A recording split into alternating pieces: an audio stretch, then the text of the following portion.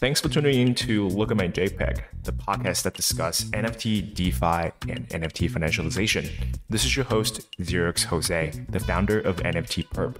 The reason why I want to do this podcast is because there's just not enough people talking about NFT financializations. In this podcast, you can expect us to invite guests that are builders, founders, even investors that are deep in the NFT financialization space. We'll discuss their story, what they're building, and how you can get involved. So thanks for tuning in.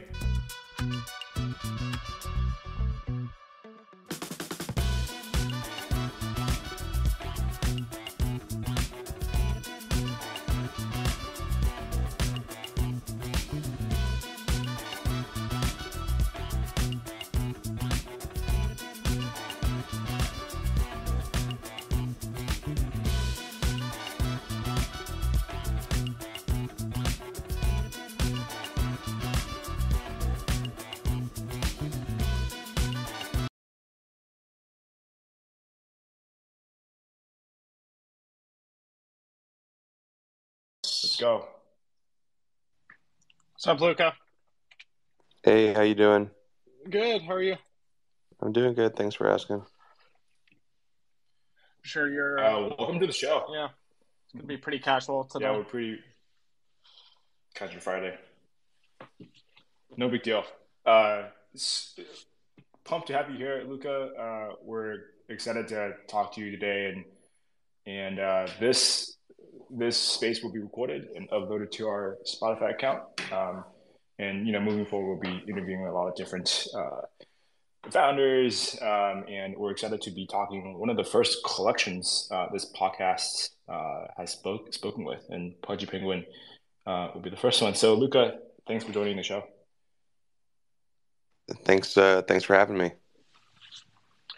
Yeah, I guess let's jump right into the stuff you've probably been talking about the last couple of days. But maybe let's jump into the Walmart toy placement, and really like what you've learned in the last 48, 72 hours, and why this is such a big moment, not only for Pudgy, but like Web3 and NFTs more broadly.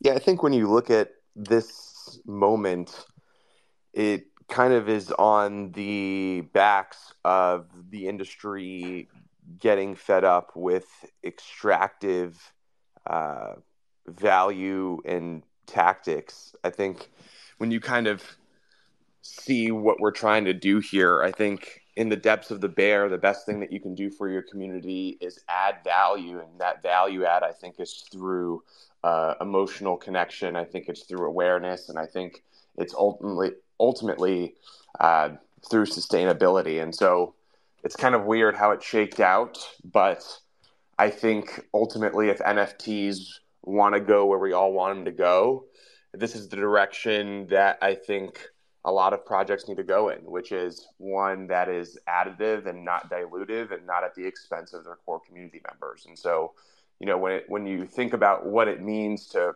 create value in an NFT ecosystem or in a community, I thought about this last night when I went to bed, and so most people haven't heard this one yet. But what really Pudgy Toys is going to do is it's going to expand our community. It's going to add more people into the huddle in some sort of shape, way, or form, and that's going to bring value to the core community members because that's more friends, that's more networks, that's more connections, that's more opportunities. That's more places to stay when you go into different countries or states. That's more, places and people you can hang out with. And ultimately, the people who own the NFT are going to have that status within this community that everybody knows that they were not only the first believers and the early adopters, but they're also the most grand and prestigious collectors in the ecosystem. And so when you look at just what it means to create value, I think value today has been so segmented to transactional value, and that value will always remain important. But in a market where transactional value is dim and almost non-existent, I think these are the best things that you can do. And so I'm super excited to see people sweeping their local Walmart and giving these toys to their friends and family members. And I know some people are going out and buying toys and just donating them to certain groups and people in need. And I think it's just beautiful to watch, to see this whole space kind of come together over what I believed was what I think the space has been wanting for a couple of months now. And so feels good. I personally think one of the interesting things that you guys have been so focusing on so much, and the Pudgies they're so inviting and so welcoming. They could be for your kids, they could be for your friend, they could be, for your nieces, your nephews.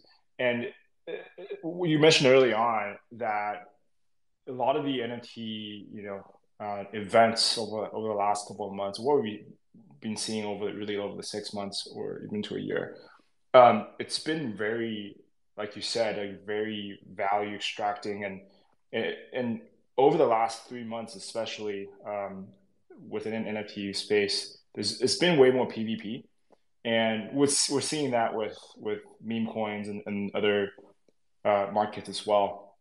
And I think what you guys have done here with toys and Pudgy's going to Walmart, it's expanding outside of this little tiny ecosystem where people are PvPing over each other. So just on that alone, I think this is very, just really hats off to you guys for that. Yeah, and I think another cool thing that you guys did was you brought other collections along for the ride. So like the D-Gods t-shirt, the Snouts cap, Creeps cap. Why was that important for you guys to do? I think it's like really cool and haven't really seen that a lot in the space. I think ultimately you can talk the talk or you can walk the walk, right? You can say you're about Web3 winning. You can say this is a moment for the industry. You can say you want to see other people win. And those are really good keywords that I've caught myself saying time and time again. And what better way than to actually walk that walk rather than talk the talk? And I think that was just something that was low-hanging fruit, something that was easy for us to do. We're not the community that will partner on whitelists and shill things, and that's not in our company guidelines. But what we can do is, if there's a moment to try to uplift others and bring awareness to others, we will take that moment. And so it seemed like low-hanging fruit, and I'm kind of excited that in our internal discussions, that's what we came to. We were going to do a bunch of cool Web 2 brands, but I thought that seemed after we actually kind of went far down that rabbit hole and have quite a bit of traits cooked up. So that will be something we release later down the line. But in the interim, I'm super happy that we were able to do this. For those that missed the memo, can you share to them like what it is that you're doing? Yeah, when you buy a toy at your local Walmart and you scan the QR code, because every toy that we sell comes with a birth certificate, and on that birth certificate there's a QR code, and that QR code basically redeems a set of traits in Pudgy World. And so these traits are NFTs. It's through a gases experience. I see David Bailey in the chat, and so huge shout out to him. He's on the Penguineering team. They're absolutely killing it. And the thought process here is when somebody buys a toy who knows nothing about NFTs and knows nothing about Web3, and they scan the QR code and they follow the steps, that they're not only getting exposed to the Pudgy Penguin brand and Pudgy Penguin IP, but they're getting exposed to other brands as well and other IP. And I think that's really important to me, especially from a Web3 perspective. Not only do people get the opportunity to experience the Pudgy brand, but they also get the opportunity to experience some other brands as well.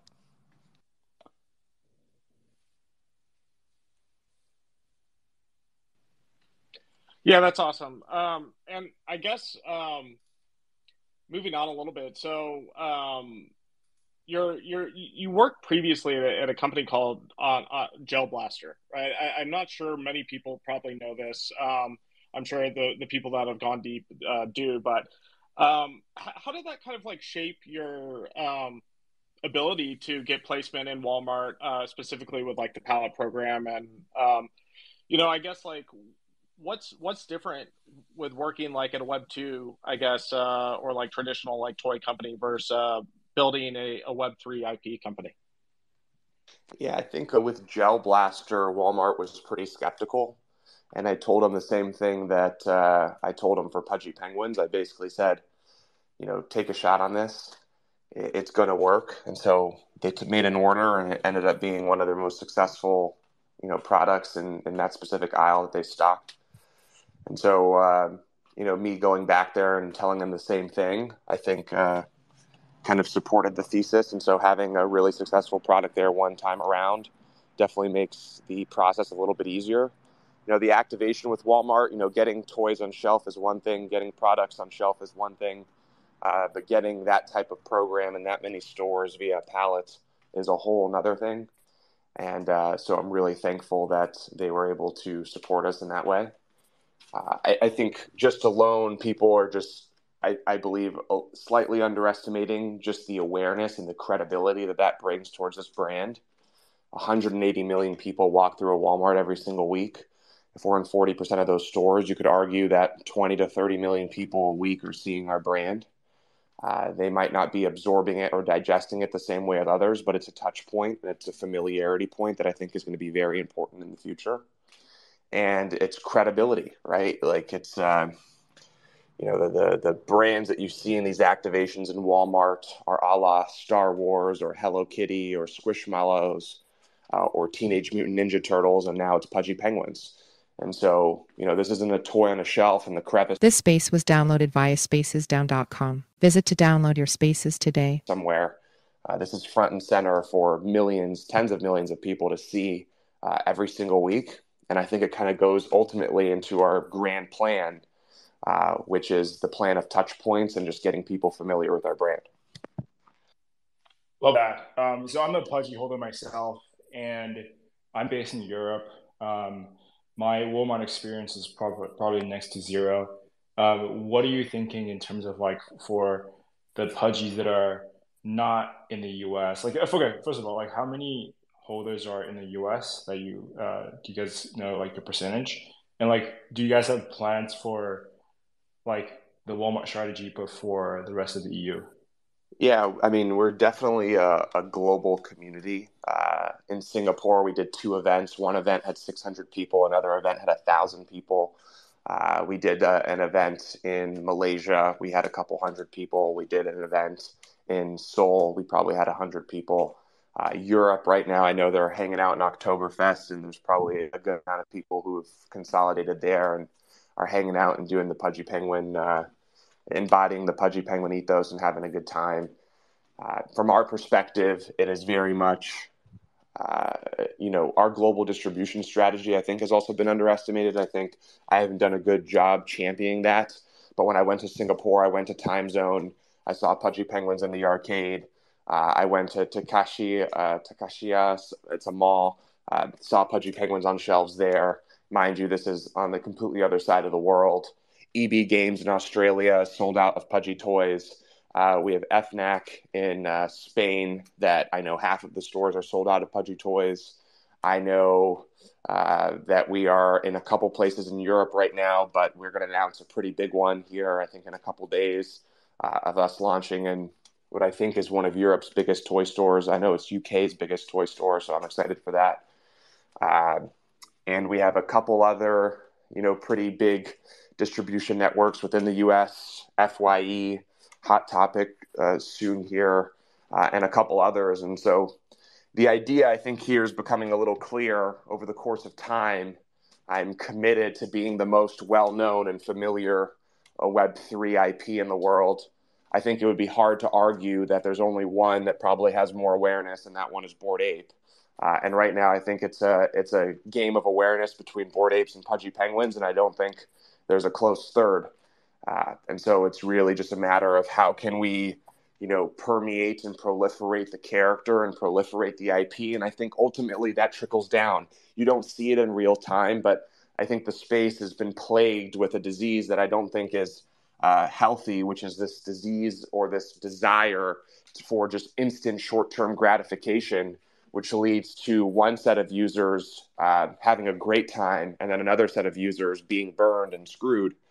And so I think the roadmap and the plan that we're on is one that is positioned for long-term success and long-term growth and sets up a pattern for everyone to succeed and not leaving somebody on the other side of that trade in a really unfortunate scenario. And so I'm confident that this will work the way that I believe it's going to work.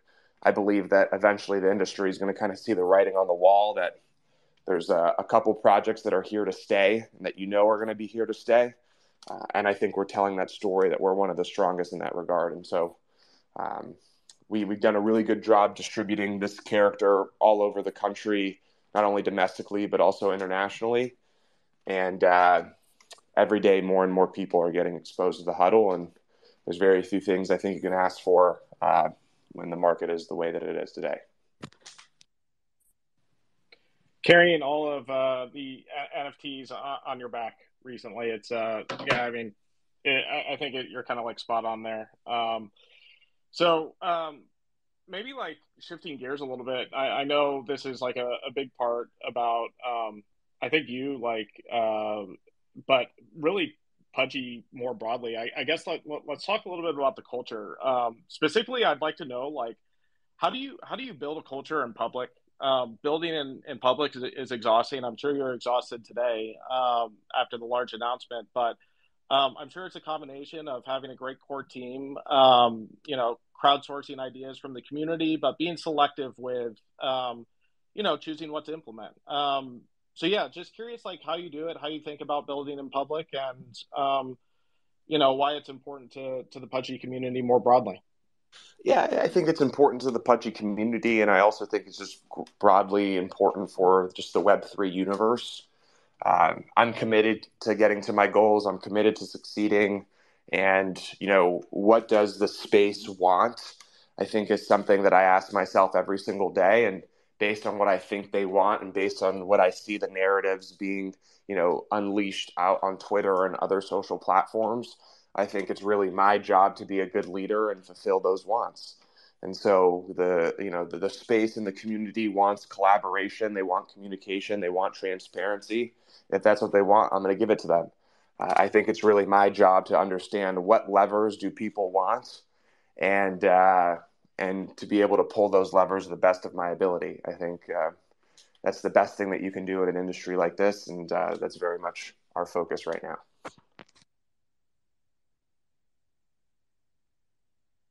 So with listening to community and building in public, I think a lot of times it's tough to kind of balance your inputs from community and also the core teams like interests. Sometimes community and team and investors have different alignments, and how do you balance all of them? And do you find it difficult when it comes to building in public in terms of getting feedback and not meeting expectations? Yeah, I think managing expectations is important.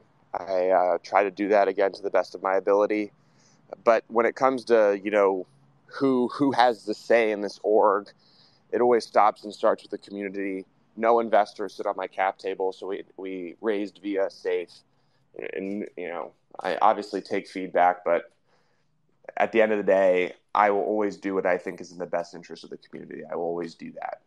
I think you've seen it time and time again. You lose the faith and the trust of the community and you're done, right? At a certain point, there's things I can't control, right? I can't control,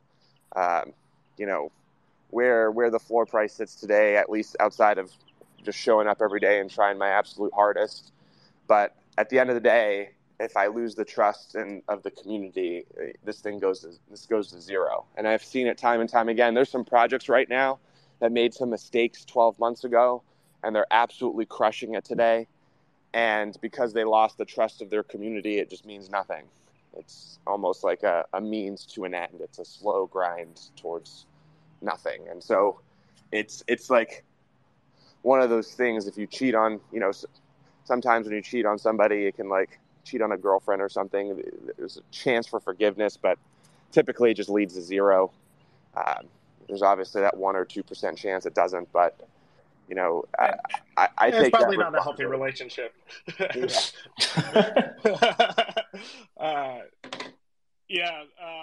Given you have like 8 minutes left before you got to jump, if you were going to give someone advice today for like starting a NFT IP project or NFT project more broadly, like what would you tell them? Today in this environment, your only priority should be how do I give to this group and how do you give them more resources, more networking opportunities, more new community members. And the one thing you have to avoid like the plague is, You cannot take from them. This is not the environment to take. This is not the moment where you should be thinking about how do you take money from people. I think that's really the caveat here. In this environment, the best thing that you can do is tell a story of giving and not tell a story of taking. And so that would be my advice for anybody wanting to build something right here, right now. So I think, yeah, appreciate you sharing that. I think the mentality of giving, of abundance is ultimately what's going to be attractive. And especially with this, sort of environment, there's really not much else to take, if you will. Most people have pretty dry bags at this point. Shifting a little bit, wanted to get your thoughts on, NFT finance. Bit of a hard, segue into the topic, but we are an NFT finance project. We're doing perps for NFTs, and what your thoughts on NFT finance is? I know you guys have as a collection, you're providing liquidity on AMMs, like I believe it's Caviar. What are your thoughts on these centralized versus decentralized exchanges, and your thoughts on NFT loans and NFT finance in general as it provides financial benefits to your holders and people that are looking to enter and exit the collection? Sorry, I got like the first half of that. I didn't get the last half. Yeah, no worries. I was just gonna ask you your thoughts on NFT finance as a vertical. I think you guys have a decent amount of collection liquidity on AMMs like Caviar, and like, what are your thoughts on people using decentralized exchanges like AMMs, using Blur, and what are your thoughts on NFT finance as a vertical, like how it provide value to your holders, like through loans and whatnot? Yeah, I think it's the beauty of tokenization. You can do things that are it's a beautiful part about this industry. I'm not the best person to talk about it, right? I have my opinions either which way, but I think at the end of the day, it's a free market, and I think this type of tooling is necessary for some. And so I think every piece of infrastructure that we can build is important, and ultimately it's going to lead to more users who are attracted based on different things that I think are important to them. And so to some, this type of stuff is really important to them. To others, it's not. And regardless, I think we should do our best to provide the tooling and the infrastructure to get more people involved. At the end of the day, I don't see it being a net negative. I see all of this type of tooling to be a net positive. Yeah, and for those that perhaps don't know, like Pudgy is actually quite liquid on some of the AMMs out there, like Caviar, and providing a ton of liquidity. And we do talk to a few different market makers, and they also really say good things about Pudgy in terms of like the liquidity provided from the collection side. So hats off to you guys for that. So closing off, I would love to ask you, I know you have 4 minutes left. With regards to 5 years into the future, like how do you envision Pudgy Penguins look like as a project, as a community, and like what you're thinking in terms of like long term, 5 to 10 years? Yeah, just how do we create a brand that tens of millions of people love and enjoy, and ultimately, I think that is where we want to go. I believe that everybody will be happy if we can get to an industry and to a point where this project is known around the world far and wide. And if we can accomplish that, I think we'll be fine. Love it. For people and projects that want to collaborate with Pudgy's, what do you look for? And what turns you off? Because you mentioned early on that you love to collaborate with projects. So wanted to ask you, what type of projects do you guys like to collaborate with? Yeah, I think it's just people who show up. I think people who show up are the people that I will listen to. I can tell who's working and I can tell who's not, and I have no interest in working with people that I don't think are pushing the barrier, and I have every interest to work with people who are. Love it. Luca, thank you for your time. I know you have a busy couple of weeks with the recent Walmart placements, and thank you for your time for joining us. And for those that are listening, make sure you follow Luca Netz on Twitter and also Pudgy Penguins. Thanks again, Luca. Thank you, guys. Bye. Thank you for tuning in to Look at My JPEG podcast. If you're listening on Spotify or Apple Podcasts, wherever you get your audio podcast from, give us a like, a subscribe if you like the content, and we'll see you in the next episode. Cheers.